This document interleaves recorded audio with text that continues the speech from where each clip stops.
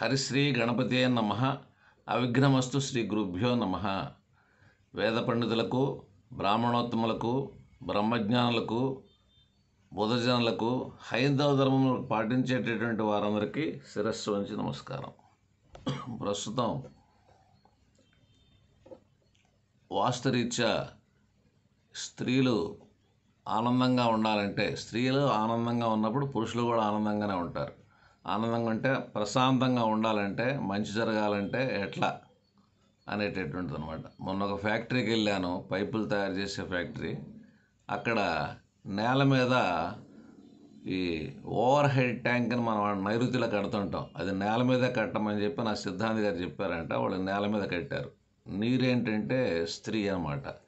అది నైరుతిలో ఉన్న, దక్షిణ వైపు ఉన్నా కూడా పంపులు కానీ, ఆ వాష్ ఏరియాలు కానీ, ఆ గుడ్డలు ఉతకటం కానీ, అక్కడ పూల చెట్లు పెట్టినా కూడా అది పిశాచి భాగం అని చెప్పి అంటాం అనమాట. దక్షిణ పడమరని. అందుట్లో దక్షిణ భాగంకి కుజుడు అధిపతి అనమాట, నైరుతి భాగానికి రాహు అధిపతి, పడమర భాగానికి శని అధిపతి అనమాట. అంటే 3 పాపగ్రహాలు దక్షిణము, నైరుతి, పడమరలో ఆధిపత్యం వహిస్తుంటే, 2 పాపగ్రహాల మధ్యస్థానమైనటువంటి నైరుతిలో రాహు అనేటటువంటి ఆ నిరుతి అనే రాక్షసుడు ఉండేటటువంటి చోట మనం నీళ్లు పైన ఉన్నతంగా పెట్టాలన్నమాట. అప్పుడు ఆ యొక్క ఇంటి పైన ఉన్నతంగా పెట్టినప్పుడు ఆ స్త్రీ విద్య, ఉద్యోగ విషయాల్లో కానీ అన్ని విషయాల్లో కూడా ఆనందంగా ఉండడానికి అవకాశం ఉంది. తెలియక ఆయన నైరుతిలో పెట్టారన్నమాట. వాళ్ళు చాలా ప్రాబ్లమ్స్ అనేటటువంటిది ఫేస్ చేస్తూ ఉన్నారు.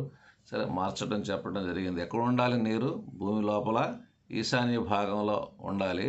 భూమి పైన కూడా కొంతమేర కొద్దిగా పెద్ద పెద్ద ట్యాంకులు కాకుండా తొట్టుల్లో, గాబుల్లో పెట్టుకునేటట్టయితే, బకెట్లో ఇంకా కొద్దిగా సున్నితమైనటువంటి అంశం కాబట్టి ఈశాన్యం అనేటటువంటిది, అంటే శరీరంలో అవయవాలు అనేటటువంటి దానికి, మనకి బ్రెయిన్కి, మనకి హార్ట్కి ఎక్కువ ప్రాధాన్యత ఇస్తాం అన్నమాట. అట్లాగే ఈ యొక్క వాస్తు శాస్త్రంలో కూడా ఈశాన్య, నైరుతి, ఆగ్నేయ వాయువులో పలానా చోట ఈశాన్యం బాగాలేదండి, నైరుతి బాగాలేదండి, అయితే ఇట్లా ఆగ్నేయంలో ఇట్లా ఉందండి అని చెప్తారు. కానీ తూర్పు దెబ్బతిందండి, ఉత్తరం దెబ్బతిందండి అని మనకి ఏ వాస్తు సిద్ధాంతులు మాట్లాడరు. కారణం ఏంటంటే, దిక్కుల కంటే మూలలు అనేటటువంటిది, ప్రాధాన్యత అనేటటువంటిది కొద్దిగా ఎక్కువగా ఉంటుంది అన్నమాట.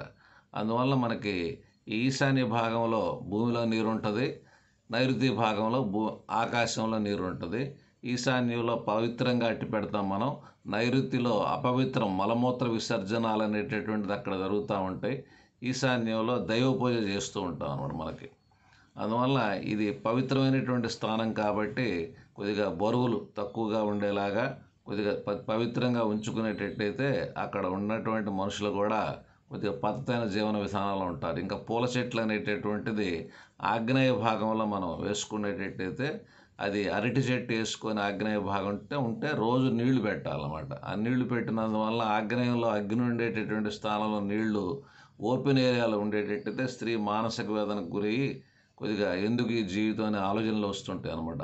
అదే చాలామంది బాత్రూములు ఎక్కడ కట్టాలనేటటువంటిది ఈశాన్యం చెప్పరు, పవిత్రమైన స్థానం అని. కొందరు ఆగ్నేయంలో కట్టండి అని చెప్పేవాళ్ళు ఉన్నారు. తెలియక కొందరు మెట్లు పెట్టి ఆగ్నేయంలో మెట్ల కింద బాత్రూమ్ పెట్టి అక్కడ కూడా దాని కింద అదే బాత్రూమ్ యొక్క ల్యాబరేటరీ ట్యాంక్ కూడా కట్టినటువంటి వాళ్ళు ఉంటారనమాట. అది ఇంకా కొద్దిగా ఎక్కువ అపాయాలు కలగజేస్తుంటుంది. మెట్ల కింద బాత్రూమ్లు అనేది కట్టబాకండి. ఆగ్నేయంలో వాటర్ అనేటటువంటిది రూములో పోయటం కొంచెం దోషం తక్కువ. అదే బయట పంపుల కింద ఉండి తిప్పుతూ మనం బకెట్లు పడుతూ ఉన్నా, దక్షిణవైపు వాటర్ ఫ్లో ఉన్నా, వాష్ బేషన్లు ఉన్నా దక్షిణవైపు మానసిక వేదనలు అనేటటువంటిది నీరు స్త్రీ అనమాట. స్త్రీ ఎక్కువగా వాటర్ గురవుతున్నది. బావిలో నీరు ఉన్నంతసేపు స్త్రీ ఎక్కువగా బానిస జీవితమే గురైంది. చదువులు లేకుండా గృహిణిగానే ఉంటూ కొద్దిగా ఆ జీవన విధానాలు మన పూర్వీకులు చేశారనమాట. ఎప్పుడైతే నీరుని తీసుకెళ్ళి మనం ఓవర్ హెడ్ ట్యాంక్ కింద నైరుతిలో పెట్టుకున్నాం, మనకి అక్కడి నుంచి విద్యా, ఉద్యోగ విషయాలు కానీ, కొద్దిగా ఈ ప్రపంచంలో కొద్దిగా రాణింపులు కానీ, ఎక్కువగా అభివృద్ధి చెందటం కానీ జరిగినాయి అన్నమాట. అందువల్ల ఉత్తరం అనేది కుబేర స్థానం అన్నమాట. ఈ కుబేర స్థానంలో ఒక నీళ్ల తొట్టు, ఒక గాబు కనుక ఇంటి లోపలైతే ఒక గాజు పాత్రలో నీళ్లు పోసి అందులో ఒక పువ్వు వేసి ఆ ఉత్తరం గోడకి ఆనకుండా ఒక అంగుళం దూరంలో, తూర్పు నుంచి కొంచెం దూరంలో, ఒక అడుగు దూరంలో మనం కనుక పెట్టేటట్టయితే కొద్దిగా ఆర్థిక బలం కానీ, కొద్దిగా ఆనందంగా స్త్రీలు ఉండటం కానీ ఉంటుంది అన్నమాట. అట్లాగే ఈశాన్య భాగంలో, ఉత్తర భాగంలో మనకి పూల చెట్లు అనమాట. పెద్ద బలమైనటువంటి కుండీలు కాకుండా ఒక చిన్న కుండీలు లేకపోతే నేలలో పెంచుకునేటట్టయితే కొద్దిగా గులాబీ పూలు అంటే సన్నాజి జాజి చెట్లు అంటే మళ్ళీ పందిర్లు వేస్తారనమాట. పందిర్లు అనేటటువంటిది వేయకూడదు. చిన్న చిన్న పూల చెట్లు అనేటటువంటిది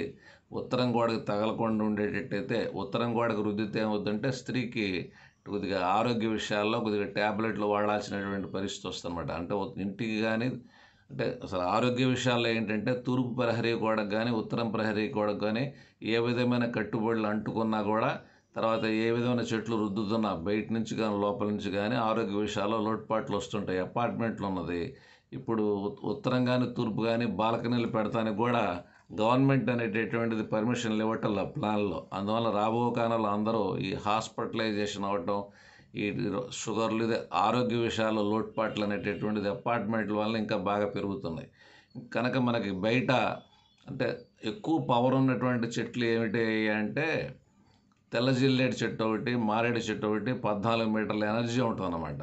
ఇట్లా మామిడి చెట్లు అటువంటి వేద్దామంటే మనకి ఖాళీ స్థలాలు అనేటటువంటిది 50x80 కూడా మనకి దొరకటల్లా. పల్లెల్లో అయితే అరెకరం ఎకరం చోట అయితే మనం చెట్లు ఇంటి చుట్టూతా ఏ దిక్కున ఏ చెట్లు ఉండాలి అనేటువంటిది శాస్త్రరీత్యా చెప్పారన్నమాట. అందువల్ల ఇప్పుడు మన టాపిక్ ఏంటంటే స్త్రీ ఆనందంగా ఉండాలంటే నీరు స్త్రీ, పూల చెట్లు స్త్రీ, సున్నితమైనటువంటి వస్తువులు అనేటటువంటిది. అందువల్ల చిన్న చిన్న చెట్లు పూల చెట్లు ఉత్తర భాగంలో అంటే పడమర నుంచి తూర్పు వైపుకు కొలతేస్తే భాగం నుంచి వెనక వాయువ్యము, ఇటుపక్క ఈశాన్యం. ఆ వాయువ్యంలో కూడా భాగం కట్ చేస్తే వాయువు ఈశాన్యంలో మనం ఆ యొక్క తెల్ల జిల్లేడు చెట్లు పెట్టుకోవచ్చు, మారేడు చెట్లు పెట్టుకోవచ్చు.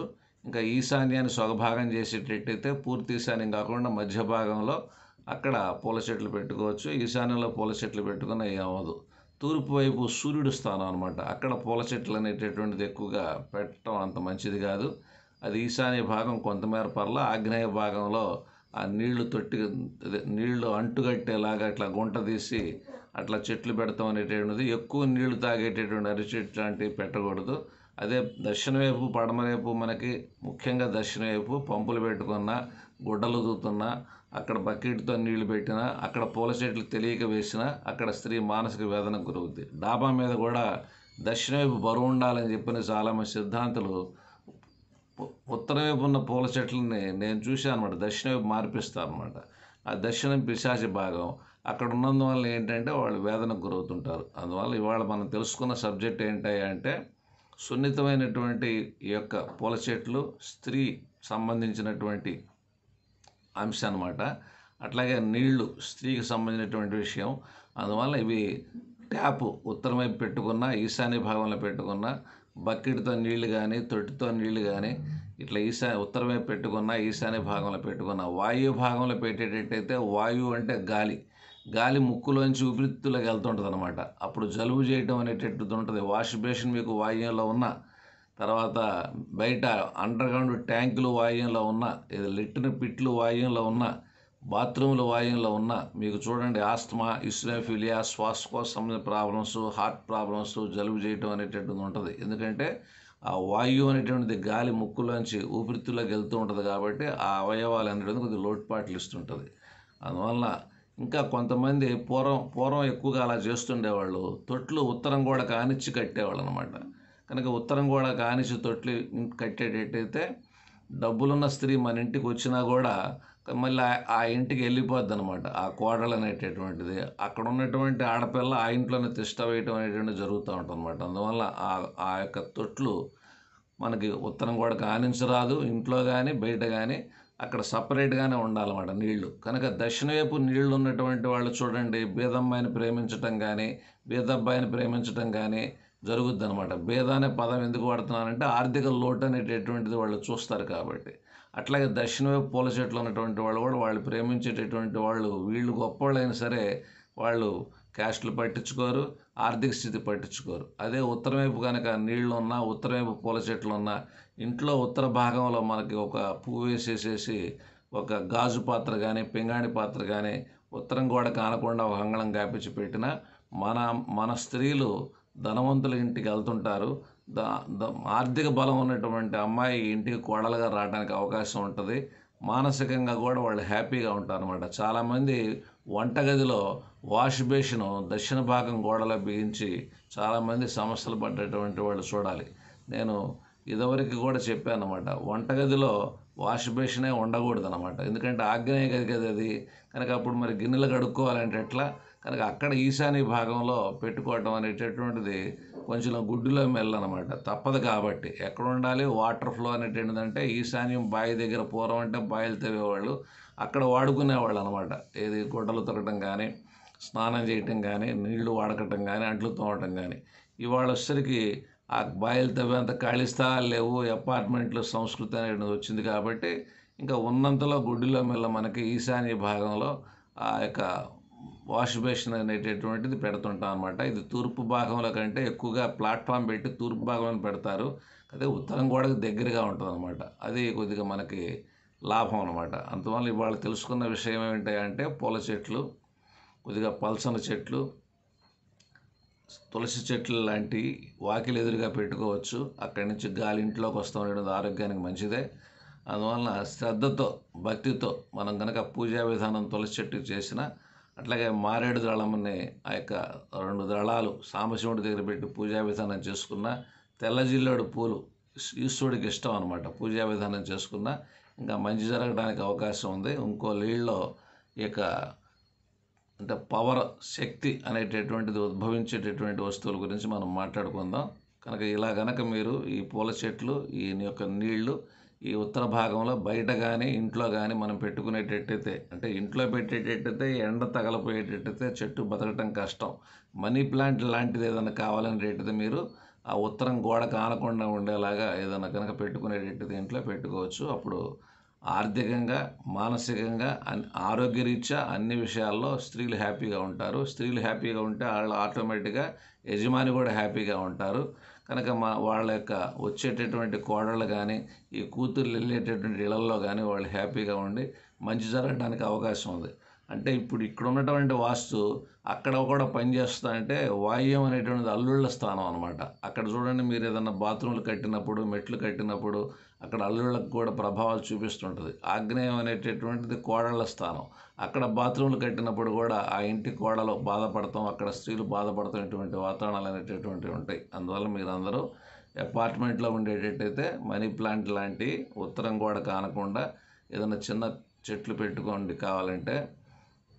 అట్లాగే నీటి పాత్రలు, పింగాణి పాత్రలు ఉత్తరం గోడ దగ్గర పెట్టుకోండి. బయట పక్క పెట్టి చూడండి. మార్పులు 6 నెలల్లో మంచి మార్పులు, సుఫలితాలు అనేటువంటిది తప్పనిసరిగా మీరు చూస్తారన్నమాట.